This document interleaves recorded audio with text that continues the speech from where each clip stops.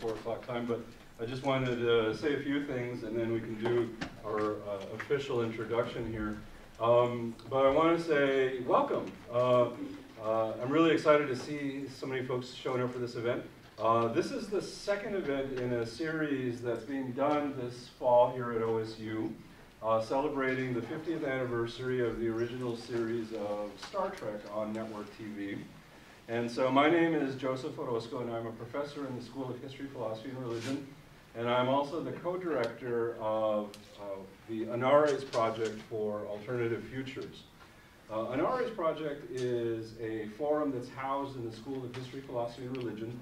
And what we have been trying to do for the past 3 or so years that we have been here at OSU is to be a forum to create discussions about alternatives to current status quo situations in the world today. So what we're trying to do is to engender conversations having to do with themes that are inspired by the speculative fiction work of Ursula K. Le Guin. So those of you who know her novel, The Dispossessed, will recognize the name Anarres. And we take as inspiration some of the themes that she discusses in her work, which are trying to imagine a future opposed to things like oppression, war, violence, and various forms of injustices. And so we are trying to create a forum for those kinds of discussions here at OSU. And so we've decided that part of our interest is in discussing and bringing to a discussion about dystopias and utopias.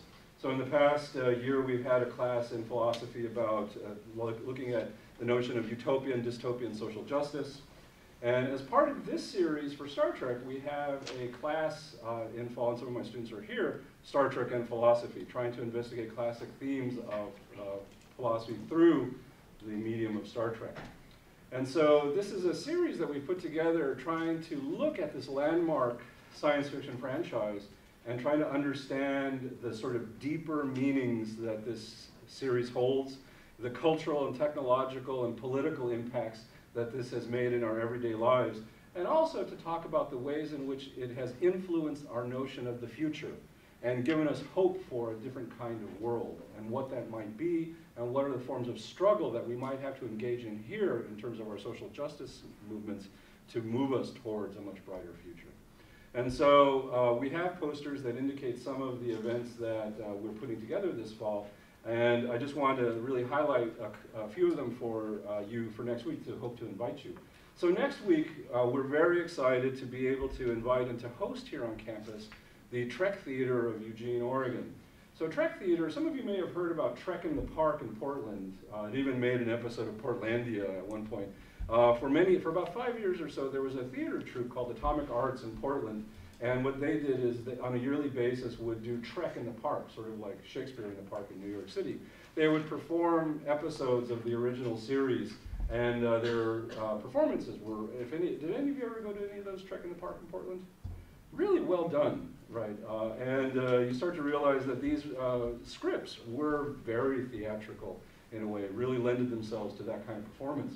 There is a troupe now in Eugene called Trek Theater, and for the past 3 or so years, they have been performing here in Corvallis and Eugene and in other places in Oregon, episodes largely from the next generation of Star Trek. But they have also done new creative work that they premiered this year, a musical based on Star Trek. And they performed that here in Corvallis in September to honor the 50th anniversary. They will be here in Corvallis in this building next week on Thursday night, October 20th. At 7 p.m. to give a performance of the Star Trek Next Generation episode, The Drumhead.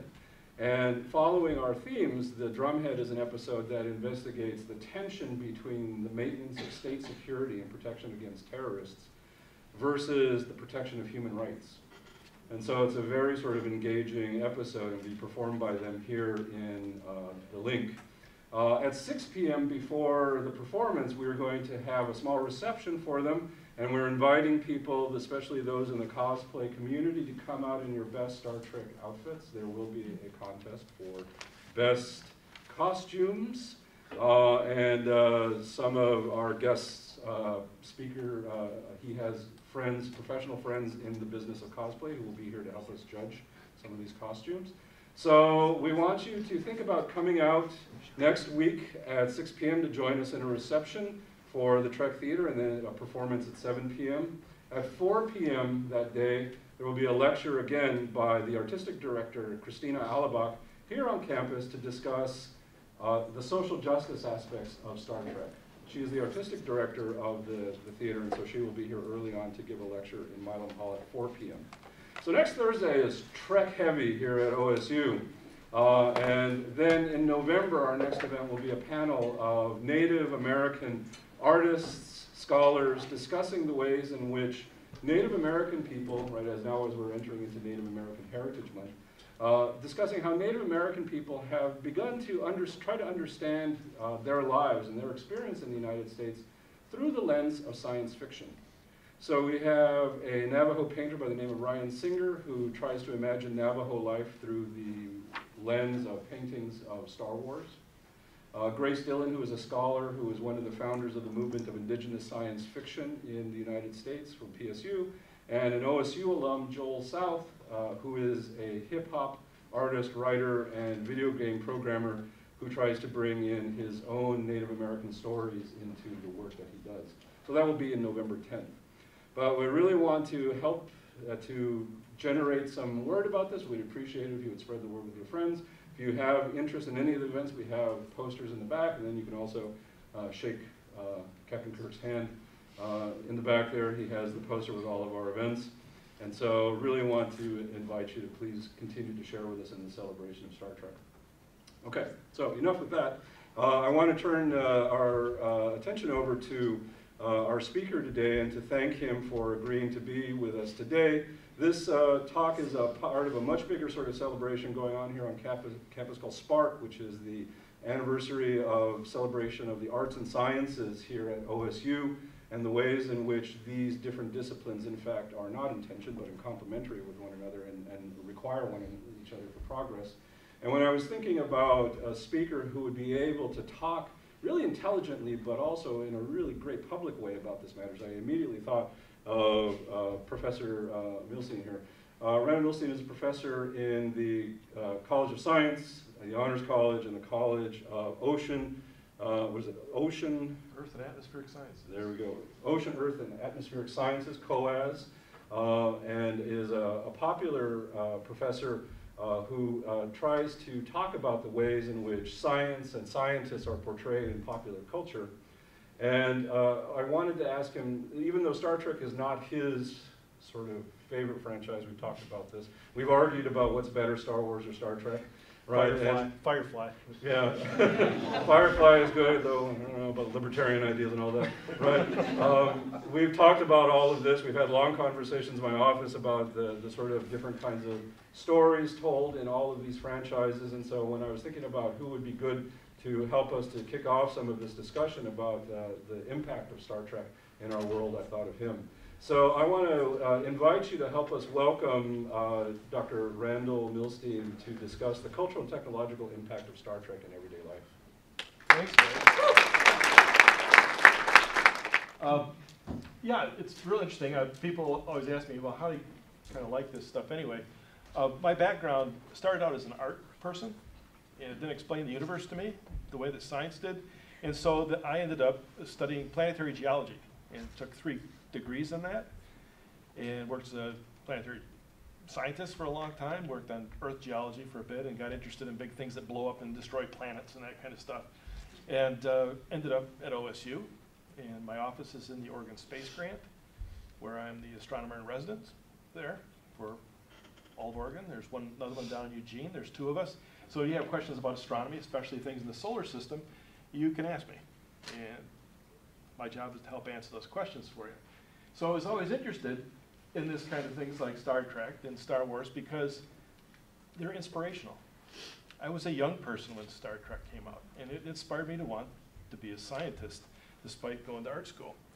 We're going to talk today a little bit about the cultural and technological impacts of Star Trek on where we are now. And as Joseph mentioned, I usually go around and give talks, public talks, about how Star Wars influences our culture. And as I mentioned to one of our colleagues back there underneath this, I have a Firefly t-shirt on underneath my sweater.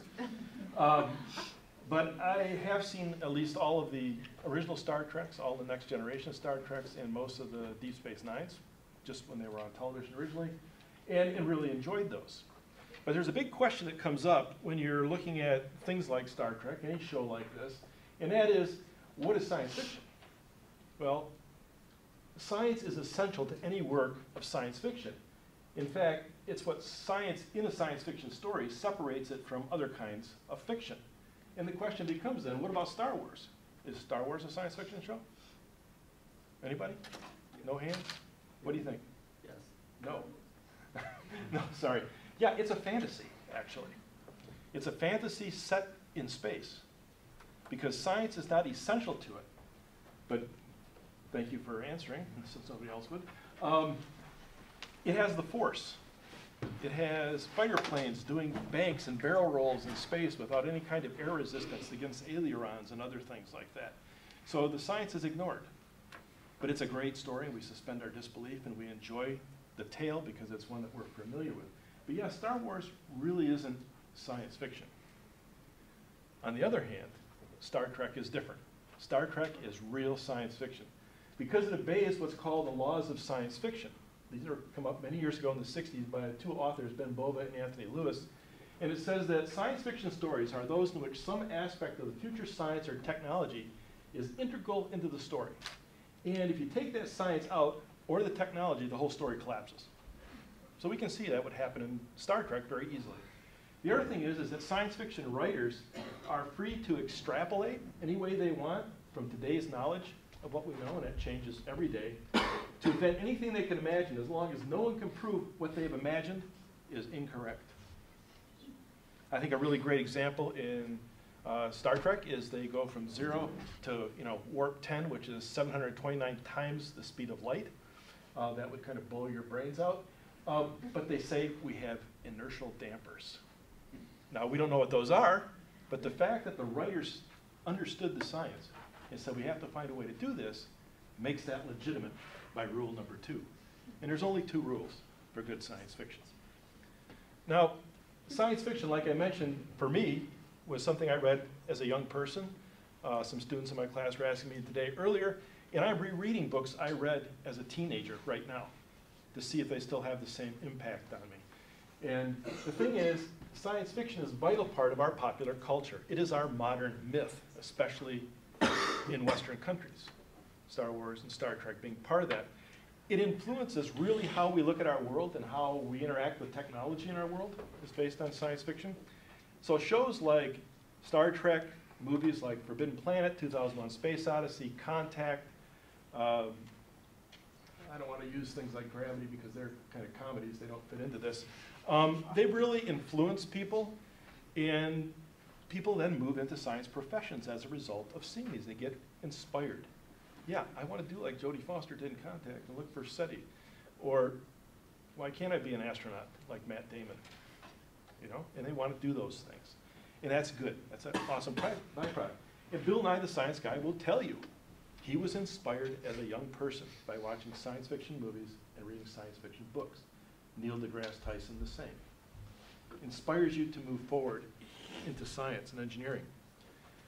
So one of the things to think about with science fiction is it's the literature of the human species encountering change.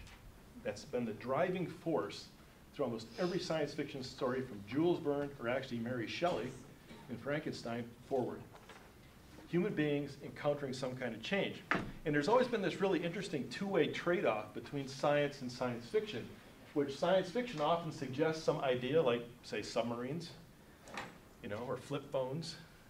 And science takes off on that and makes it come real. But at the same time, science makes really interesting discoveries that become plot devices then for science fiction writers. And that's a real nice back and forth trade.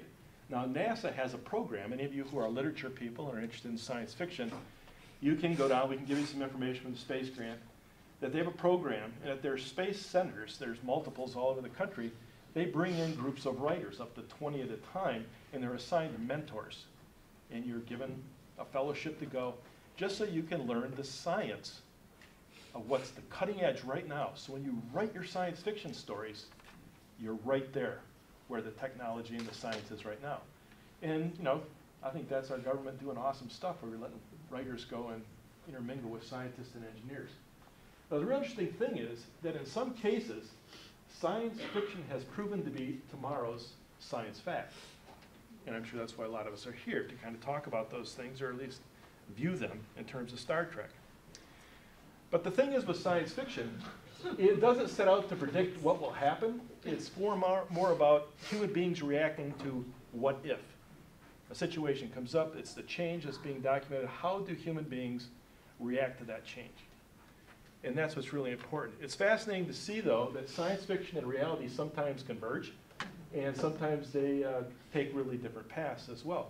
Yeah, this is in Riverside, Iowa. They have a grave or birth marker for where James Tiberius Kirk will be born on March 22nd, 2028. All I know is that I don't want to be, you know, I wouldn't want to be a kid who was male born in that town on that day, because there are probably going to be a lot of James Tiberius Kirks there. That'd be tough to go through life living up to that. But here's a good example of that. Some of you might know what this is. This is the Prime Directive, Starfleet General Order Number 1. It says that there can be no interference with the internal development of alien civilizations by either direct intervention or technological revelation.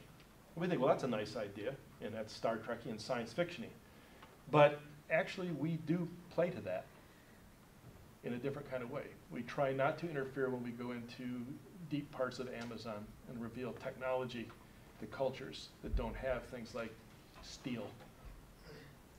I know that here on Earth recently, the Russian scientific community drilled a hole through Lake Vostok in Antarctica. They know that the lake underneath has been covered for 11 million years. They don't want to contaminate the life forms that are in there. We had a talk, Dr. Grotzinger was here last Tuesday night, was talking about the Curiosity rover.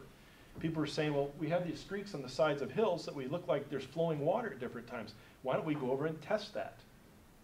Prime Directive. We clean those rovers before we send them off into space with alcohol and different kind of cleaners.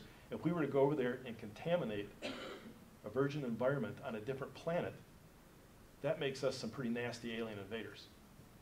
So here's this made-up rule by Gene Roddenberry with some good sense that we actually have kind of assumed into what we're doing. We don't want to contaminate those. It goes back also to what's called Clarke's third law. Arthur C. Clarke, the famous futurist, invented telecommunications satellites. Clarke's third law is that any new technology is no different than magic. And that's why we don't want to do this. You would totally wipe people out. We still have cargo cults in Vanuatu from the Second World War. When people flew in with planes during the Second World War, people never seen planes there. And it was a huge cultural shock to those people. And so we don't want to get into that type of situation. So I think, this is me talking, that predicting the future is really a fool's errand, especially if we're using the brains of science fiction authors to do it. But we can get hints of the future by reading and watching well thought out science fiction. And I think Star Trek stories fall into that. Gene Roddenberry did a pretty good job. And those stories then profoundly influence engineers and scientists and futurists and technologists, designers, and they can alter our cultural zeitgeist, how we look at things, what we want to explore. It's one of the interesting byproducts is that we read science fiction books often, and it's said that between 10 to 50 years are usually ahead of whatever the problem is going to occur. And if it's a 50-year problem, before it gets to us, say with technology or artificial intelligence, these writers in their imaginations and their humanities studies have sussed out a lot of those problems before they arrive to us. And that's a very powerful tool. They have 50 years to mull over the possible difficulties before we get to it. I'll show you some different pictures, but these are just some things that we always think about that you want to say, oh, Star Trek, that's where those things came from. We have Star Trek data pads with 2Ds, and of course we have ThinkPads and iPads now, 2016. We have the original communicator from Star Trek, and of course we ended up with our flip cell phones that are now iPhones. We're to talk about those later, they're even cooler. And this is what I think a lot of people miss. This is the master control panel for the next generation Starship, the big screen. You know what that is? Yeah, that's the CNN newsroom. Yeah, it's the same stuff. We said, oh yeah, we can make a really big screen like that. That's pretty cool. Other things that we have, of course, the original medical tricoders from Star Trek. They go them over and you beam them. Now we have a portable ultrasound medical scanners that doctors use. You can also hook up to your iPhone. Now they don't even need a separate piece. It looks still like it's like a communicator. The Scandow Scout is another thing. You can take your body temperature, take your pulse rate, your heart rate, by putting on different places by this small probe that you can get. Looks just almost like the old tricoder that Dr. Crusher would use, or Bones McCoy on you. The three things here, and here, those are all real. Vaccine jet injection gun we have right now for giving you injections. The bioballistics gun is used for injecting isotopes in DNA strands for doing melds of plants, mostly. You put radioactive isotopes, heavy metals, and you shoot DNA into a plant and change it. But we look down here, EpiPens. Gosh, looks like Bones McCoy's injector that he's got right over there. Just 40 years behind. Laser surgery. Yeah, got to fix Captain Riker there, Commander Riker's head. So you zap with a laser. We're using it to correct our eyes right now. And we're using it to do other repairs. If you've ever had a lance, they lance you with a laser. Or to take off melanomas and skin cancers, we use lasers sometimes, as well as freezing them nowadays. Bionic eye implants. Google Glass. Captain Cisco up there. Look what he's got. This is what, 1990? Google Glass. Sorry about the picture being a little blurry. Jory LaForge's glasses. Eventually he would have eye implants. As the series went on, the technology got better, and he got better visors until finally he had eye implants. Bionic eye implants. We also have cochlear ear implants now too, where you put the thing in your skull and wrap it to yours so you can hear. Very similar to that. The Star Trek BioBed. Awesome. Two different versions up here with McCoy, an old picture, and the one used in the more recent Star Trek. And look at our MRI machines in our CT scanners. Look almost exactly the same. So he said, yeah, we saw in Star Trek, we decided we're going to make an MRI scanner, slide you through, take a picture of your body. Picture in the upper right, Star Trek. Put some equipment on your head. Next thing you know, reads out what's happening on your body, comes onto a little screen. Well, those are health monitors. We see in every hospital room now, just about in this country, as a medical scanner. They hook you up to it, broadcast. Usually they put these on you. I had a terrible experience of having this done to me. And this will broadcast either out to a nursing station or right to the monitor in your room, or, as you can see down here, a medical scanner, technically. It's giving me heart rate, gives me calories burned, gives me steps walked. That's what this is. Right out of Star Trek, you think. I like these communication devices. You know, in Star Trek, Star Trek 2, you just hit it like that, and you can talk. Well, we have these badges, and you can wear them like that and talk. Or the Star Trek watch from the very first Star Trek movie, Final Frontier, I think it is, with the V'ger. They had those watches like that, and this is what we have. Personal mobile gateway. And we have iWatches as well now, so we can do things, all kinds of crazy stuff. $200. It's like Dick Tracy in the 30s. And it even gets more complicated. Look at Lieutenant Uhura's thing right here. Now we have Bluetooth Bose and other ones that we can put right there. Just tap, talk on the phone, hands-free driving. And I like this one on the bottom. It's brand new. It's a ring that you put on your finger. And when you want to make a call or listen, you unfold the ring. And it hooks over your ear. So that's pretty cool. Kind of fancy if you like that jewelry thing. This is my favorite, though, my absolute favorite. This was the Star Trek tricoder. Especially the science officers would carry them, and they'd go out and they'd take a geologic sample and put it in to do something, or they'd take a biomedical read, or do the atmosphere. I'm telling you, your iPhone or your Android is a tricoder. I'm sorry. This right here, I just learned recently how to use this. Your iPhone has an accelerometer. It can be used as a geophone to monitor earthquakes or any other kind of movement.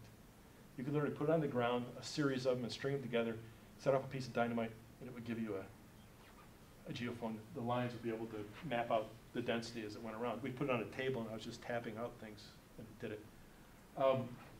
It could be a medical monitor, just like the tricorder.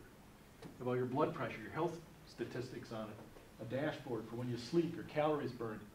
You go up here, that's kind of switched around, but it also can give you weather conditions. So you can look anywhere you want. And if you have the right apps in it, you have night sky. And if you have a really good app and you're out in space, now we have a system where we use X-rays that are coming from other stars, and we can coordinate our position in space within 3 kilometers. When you're out in deep space, you can do it with your iPhone. Why? Because it's got a gyroscope on it and an accelerometer, so you can do that. Again, solar charges. What's happening on Earth? Solar storms. I can list all this stuff on that, just like a tricorder. Find out where I am. Up on the top, worldwide weather conditions, just like I'm up on the bridge of the Starship, and I can read something. I can do it on an iPhone. So basically, it's become your tricorder. And I think that is pretty awesome, because that thing that Spock would carry looked like a really nasty transistor radio from the 1960s, and this is tiny. Hold it in my hand. So that's pretty amazing technology, way beyond Star Trek. The universal translator that they use in Star Trek, so everybody, alien worlds, can understand. Your phone does that too. You can talk in it, or somebody can talk in it, and it spits it out what it is, and even spits back the voice in English if you want it to. It's not, E.T. coming to talk to us, but still, if we could do dolphins or something, I think that'd be pretty amazing. But right now, it's languages that we know and we can translate. This is, of course, the one I showed you very early on. There were versions of it back in the 1960s, as well as the 80s and 90s. And of course, everybody knows the mythology and legend that Steve Jobs saw one of those and said, how come I can't have one? That's what I want. So he said, his artist / engineer / artist scientist, make me one. And of course, Bill Gates had made kind of a version before, and Mac nailed it pretty good.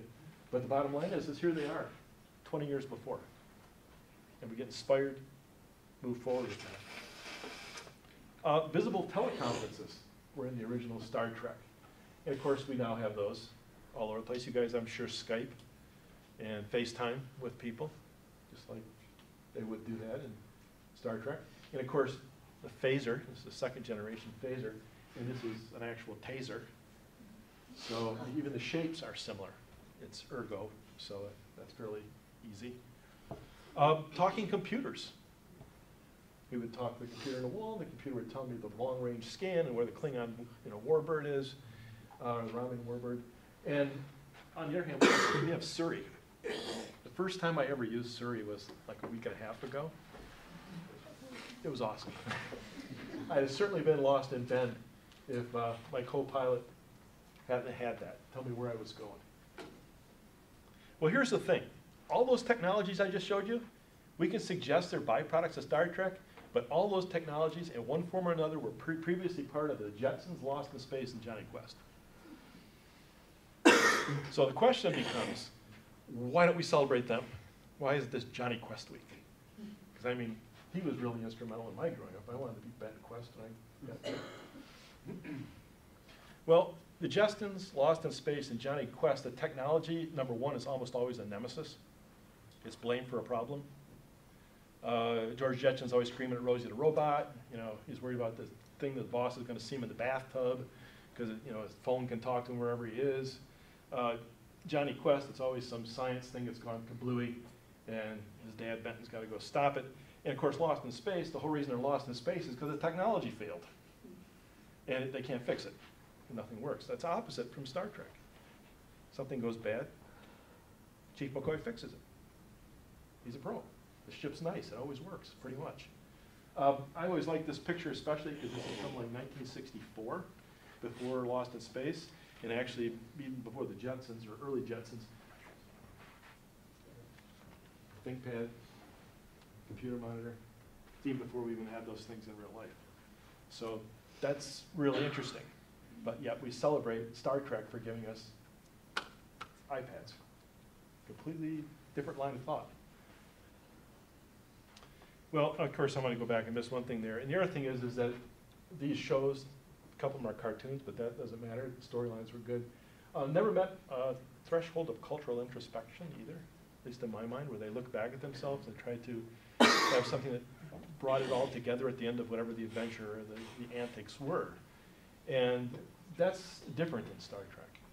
If you ever think about Star Trek at the end of each show, it kind of goes full circle, and you think about, they're thinking about what had taken place in whatever the events were in the story.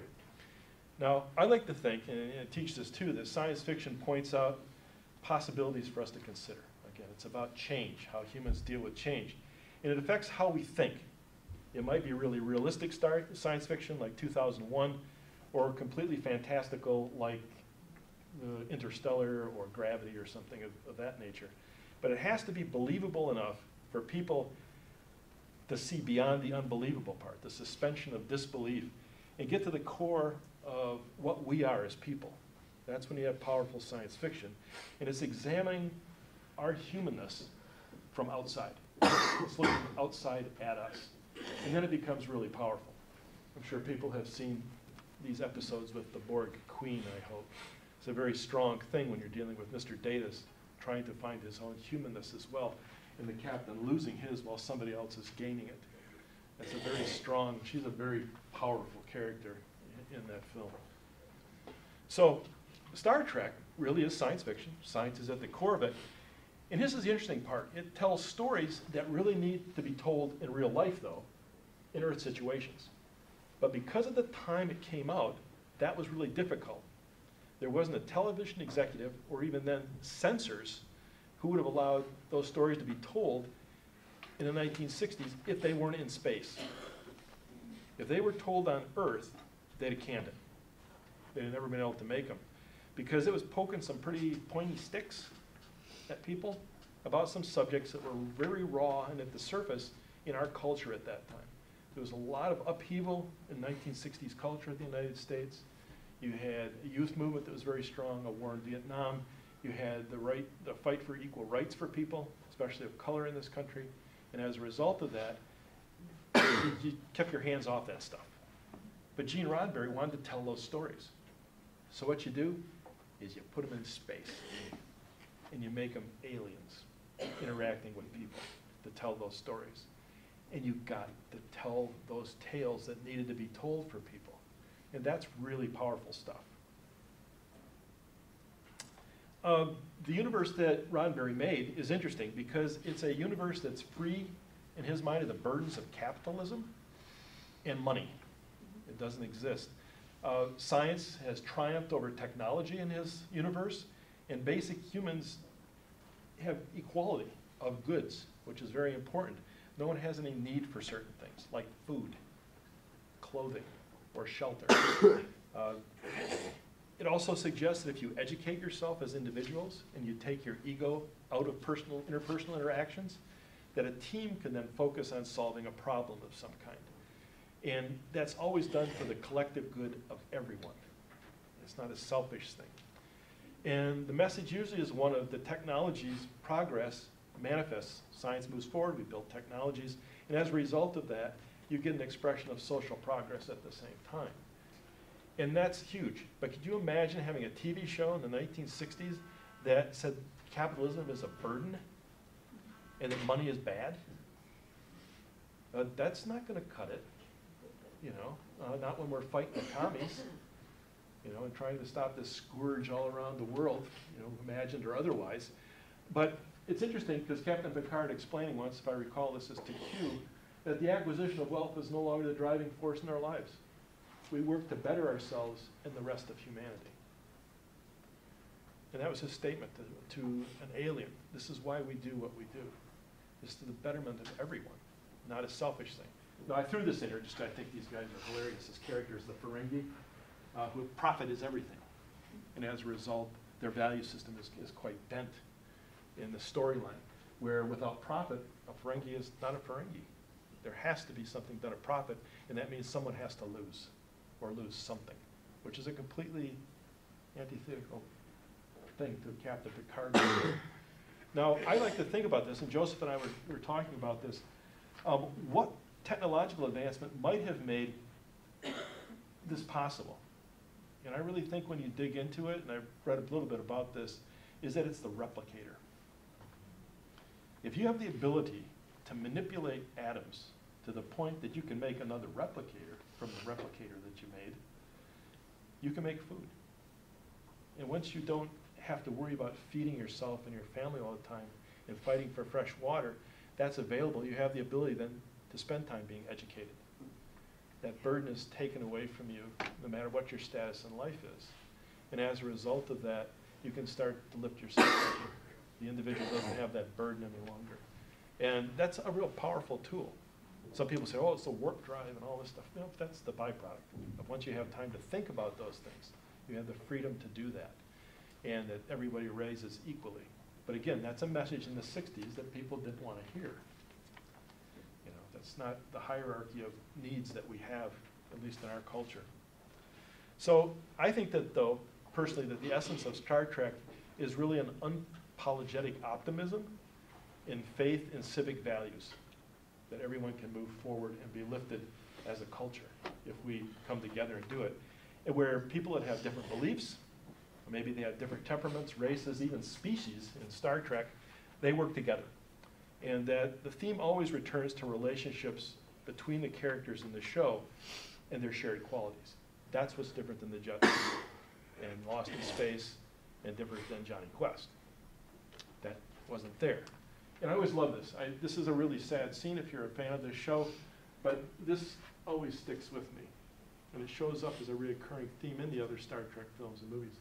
I have been and always shall be your friend.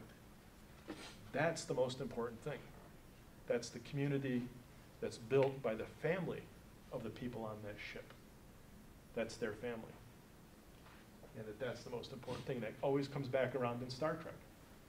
And that's why it's poignant to our culture. We don't have enough of this shared feeling, in my mind. Now, Gene Roddenberry had this vision. This is George Takei talking. The Starship Enterprise was a metaphor for the Starship Earth. And the strength of the Starship lay in its diversity, coming together and working in concert. Kind of what I was thinking. Well, Roddenberry also said that until humans learn to tolerate, until we can value the diversity here on Earth, then we don't deserve to go out into space and encounter the infinite diversity we're going to find out there. There is something in science that we talk about. It's called the principle of mediocrity, the Copernican principle. We're just not that big of a deal. We think we're singular and unique, but we're going to move out into space, and we don't know what we're going to find. With the innumerable number of worlds that are out there, impossible diversity of life that exists in this universe. And until we're ready to respect that where we live, we don't have a right to go out and do that. We hear a lot of talk about, we're going to Mars. Boy, we're going to colonize that place, turn it into the new Eden. Scientifically, it can't happen, so forget it. But the bottom line is, what gives us the ethical right, prime directive, to go to some other world and trash it like we did ours, all because we can't take care of the planet we live on right now? We're not taking that responsibility. And that's not a really good message to be telling kids and sending other people, that it's okay if we ruin where we live, we'll just go out and ruin someplace else. Tough question. I like this, that Star Trek was really a self-fashioned vision too of successful multiculturalism, where racial, ethnic, gender, sexual differences exist in some kind of changing harmony all the time. And it never tells us though, and again, Joseph and I mentioned this before too, how they came about that journey. It would be really interesting to see a series of shows, maybe this new one, we'll cover that. What was the history that got them from point A, where we are, say now, to where they are? I'd like to know how they did that. Was it, brutal? Was it caring? Was it thoughtful? Was it, all-out war? What happened to allow that to go on? Because Star Trek also depicts interbreedings between humans and alien races. We can barely get people to shake hands in some places on this planet. And I always like this too, if you're real into this stuff. There is you look at one of the basic tenets of the Vulcan philosophy, where Mr. Spock came from, it's called infinite diversity and infinite combinations, IDIC, which is an interesting concept. But it's a driving focus of Star Trek. Yeah, but all these people here are mixed alien and human, or they've had human relations with humans and they're alien. So very interesting. These are characters we really look up to and respect for who they are. And the qualities, logic, empathy, honor. These are strong, powerful human emotions. And it never stopped anybody from getting busy. So, and that was really played up. And you can imagine something like this in the 1960s, where you had situations where people on television could not even hold hands if they weren't the same race. That was huge. And then to see it happen in the 80s, 90s, and late 90s. These are big cultural steps. I'll show you a picture in a little while of Kirk and Lieutenant Uhura, but this was actually the 5th same-sex kiss ever on scripted television. It was on Deep Space Nine. And of course, this famous one with Kirk and Uhura, which was actually the 4th kiss between different races on any kind of scripted television. Very interesting. But Star Trek, I think, promotes a progressive set of social values that we can identify with. And it's gradually made its way into our modern society. And as Joseph and I had this wonderful conversation yesterday about progressive values and things in Star Trek, that the number most fans of Star Trek, apparently, per population anywhere is in Oregon, followed by Washington and Alaska. I think that reflects our values, maybe, too. So, very interesting. But I like to look at it this way. I teach a course in the science of science fiction. We talk about aliens and how they're presented a lot in there. And I don't think it's what aliens are that's important, but what they represent that matters when you're dealing with science fiction, and how we handle those aliens, which are the other. How do we deal with the other? And it's very compelling. I think it's a very illuminating process, depending on the writer and what that premise is, in all sorts of fiction. I don't care if it's science or To Kill a Mockingbird. It could be Isaac Asimov's robot stories, or it could be Scout down in the South. But you have all these aliens that show up, and they represent something to us. They're the other. They're different. They're not like us, either culturally, physically, emotionally, or mentally. And that's an interesting storyline then. Because at any time in history, if you want to know which group of people is really disturbing your society, look how aliens are portrayed in science fiction. This goes, of course, for Star Trek. There's lots of aliens. I'll show you some other pictures soon. But you look at how we represent people, how they're drawn out, what their decisions are, how we represent them, and their characteristics as a character in the story. And things like, these are not Star Trek, but they apply into this District 9. Those aliens are put into the Soweto ghetto in South Africa and set aside.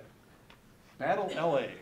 The aliens could come to anywhere possible, but they end up in LA. It just happens to be this far north of the Mexican border. So we set our story there. Flash Gordon, this is a poster from the modern version in the 80s, but he really came out during the Second World War, and Ming just happened to look Asian. That was interesting. And of course, Predator, this is during the 80s, Ronald Reagan years. We're worried about fall of the communists and everything going on. And then these, Invasion of the Body Snatchers and The Thing, 1950s. We don't know what they look like. The Body Snatchers are assuming they look just like us. That could be communist spies hiding among us. So they're telling this interesting story. And if you went back even farther, mechanical robots that look like marching fascists in the 30s. And in the 20s, interestingly enough, right after Darwinism started to be really accepted, King Kong appears. Genetics gone wild, craziness. So about every 10 years, our vision of what we're afraid of and who we're worried about changes, and our aliens change. So, kind of crazy.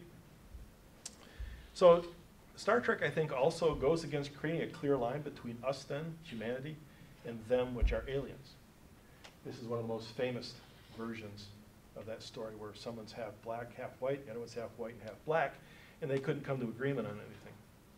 One was looked down on, the other not, depending on which side of their face was a white or black. This is a very huge shout out to what was happening in the civil rights movement at that time right now, at that time in the United States. And we also see this in the stories that are talking about race relations. This intermixing with aliens is about sexual freedom. You had a lot of those characters show up, almost look like green or pink or blue peaceniks at the time, you know, dressed almost like the hippie culture. And also in the other culture movement. You would always see them show up as versions of aliens on Star Trek, and then they would deal with this problem, and hopefully in a way that was resolute, and then in the end, move on. I think this is one of the most interesting. This came out in the late 1980s, early 90s, was the Borg. We are the Borg. You will be assimilated. Your biological and technological distinctiveness will be added to our own. Your culture will adapt to service us. Resistance is futile. And this was within 3 or 4 months after the fall of the Berlin Wall. So I think there's a lot of Reagan-Bush paranoia going on there. End of the Soviet Union, expectations were being expressed of what we expected from those people. You will be assimilated. Your uniqueness will be added to the collective. And being capitalism, you know, open markets, open borders. So I think that was very, very interesting storyline to inject at that time. Tom smiled. He said, yeah, I get it. Well, a couple other characters I think are really interesting because they are kind of alien is Spock and Data. And I've had great discussions with students about this. I think they're a really excellent commentary on the human condition and what it means for us to be human, because they're the mirror that reflects back to us. We're able to identify with them both because they look human, even though one's an alien and one is an android. And we feel compassion for their attempt to gain humanness. And in their journey of learning that humanness and how it's expressed, we can acknowledge that they're different, but we accept their outsider commentary on our humanity. We respect their view. I like to think it's because they're both very logical and abductive reasoning driven in their science. They're both science officers, and that we can respect their opinion about us. No matter what our foibles and our emotions might be, they reflect that back in a positive way that can be learned, and they absorb that as well. Now, I think that generations of people, especially since at least the 1950s, have been spiritually and intellectually, morally, and ethically developed by the myth-making of science fiction. Really good science fiction. Things like Star Trek is a good one. Star Wars, the movie Alien, Doctor Who, Firefly, Battlestar Galactica, and Blade Runner. And they've had a huge influence on our current cultural and our attitudes. One of the things I do when I talk about Star Wars to people is that there was a recent census in Great Britain, and more people marked down for spiritual belief as Jediism than Baptist, Jewish, Sikh, Hindu, and Buddhist, and Muslim, Islam. That's kind of huge. If you want to see this, it is playing either tonight or tomorrow night at the Whiteside downtown, followed by Alien the next night. So if you want to see really good science fiction, director's cut of this, spend the $2 or $3 and go down and spend a nice night at the Whiteside Theater watching it. It shaped our dystopian view of the future too, especially for art direction for films and television. Thursday at 7:30. It's Thursday at 7:30 is Blade Runner, so is it Wednesday for Alien? Yeah, it's Wednesday at 7:30. Don't miss them. Classics. I remember when Alien first came out, I made the mistake of seeing it with a double feature with that and John Carpenter's The Thing. And I slept on my back to the wall for like 2 nights. I think this is important too. It's not only the message and the visuals and the storylines, but the music of Star Trek has cultural meaning to us. When that theremin goes, we know what that is when we hear it. We played at football games. You know, we hear it. We had a concert here at OSU earlier in the year of science fiction movie. This music was played. We know what that means when we hear it. Just like if we hear the Imperial March, we know what that means. You know, it implies something in our cultural psyche. Well, I also like this. I like to think about words. Certain phrases from Star Trek have become embedded in our language, and they're cultural touchstones for us. And that's independent on whether you're a fan or not. Things like what a starship is. the word Vulcan. You know what that is. A tribble.